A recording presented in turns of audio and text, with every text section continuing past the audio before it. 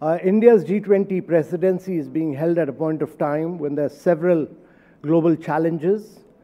The post-COVID era has seen a vast number of people go below poverty line. A very large number of people, close to about 100 million people, have actually lost their jobs because of COVID. We are seeing huge challenges in terms of climate action and climate finance. There's a challenge of food, fuel, and fertilizer.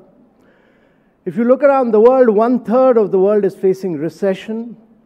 75 countries in the world are facing a global debt crisis. And on top of all this, you're having an unabated war for over a year and a half in Europe. And therefore, the world is full of challenges.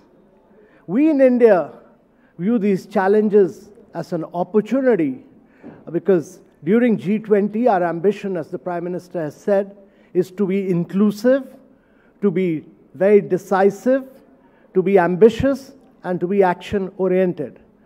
Our presidency has been very different from any other country because in most countries, the G20 is held in one city or maximum two cities.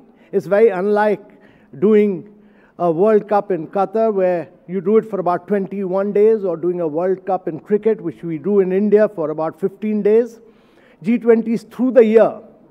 And therefore, we use this opportunity to take G20 out into every single state of India, every single state of India.